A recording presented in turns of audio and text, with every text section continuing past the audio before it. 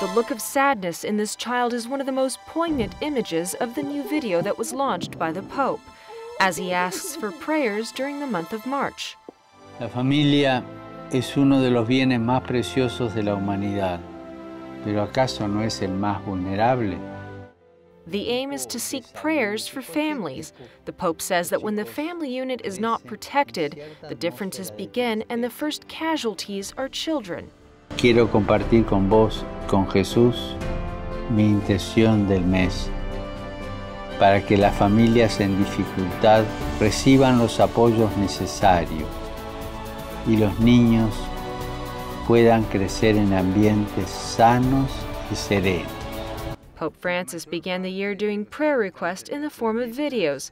In January, he asked to pray for interfaith dialogue. Todos somos hijos de Dios. A month later, the Pope appeared in this other video with a message focused on the care of Mother Nature. Que cuidemos de la creación recibida como un don que hay que cultivar y proteger para las generaciones futuras. In April, the Pope will pray for small farmers in the world. As for what Pope Francis will surprise us with in the next video, that remains to be seen.